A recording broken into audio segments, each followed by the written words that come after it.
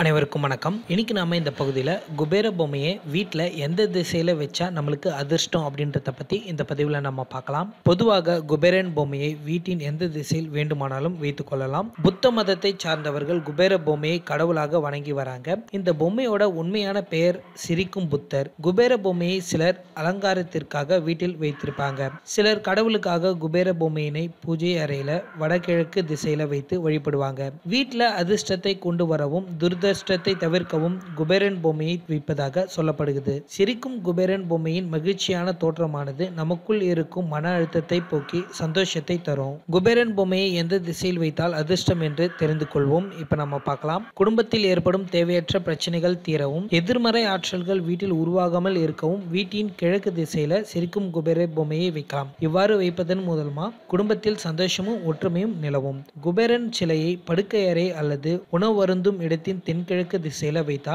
எதிர்பாராத அதிர்ஷ்டமும் கிடைக்கும். வீட்டின் வருமானம் இரட்டிப்பாகும். வேலை செய்யும் இடத்துல மேஜையின் மேல, அதாவது டேபிள் மேல வைத்தா தொழில் ரீதியாக நல்ல முன்னேற்றம் கிடைக்கும். சக ஊழியர்களோடு சண்டை சச்சரவுகள் ஏற்படாது. மாணவர்கள் படிக்கும் டேபிள் மேல குபேர பொம்மையை வைத்தா கல்வி திறன் பளிச்சிடும், கவனச்சிதறல் ஏற்படாது. சாதாரண ஒரு பொம்மைக்கு எப்படி இவ்வளவு சக்தி அப்படின்னு நீங்க கேட்கலாம். அதற்கு முழு காரணம் அந்த பொம்மையோட வடிவமைப்பே தான் காரணம். எப்போதுமே சிரித்து கொண்டிருக்கும் இந்த பொம்மையை நாம பார்க்கும் போது நமக்கு தெரியாமலே நமக்குள் ஒரு ஆனந்தம் வரும். இதனால மன அழுத்தம் குறையும். இதுதான் இந்த பொம்மையில உள்ள அற்புத சக்தியோட ரகசியம். இந்த தகவல் உங்களுக்கு பிடிச்சிருந்தா லைக் பண்ணுங்க, ஷேர் பண்ணுங்க. மேலும் இந்த தகவல் ஏதாவது டவுட் இருந்தா கீழே இருக்கிற கமெண்ட் செக்ஷன்ல கமெண்ட் பண்ணுங்க. மேலும் இது போன்ற வீடியோக்கள் நம்மளோட சேனல் அதிகமாக இருக்குது. அதனால இன்னும் நம்மளுடைய சேனலை சப்ஸ்கிரைப் பண்ணாதவங்க மறக்காம சப்ஸ்கிரைப் பண்ணிக்கங்க. நன்றி, வணக்கம்.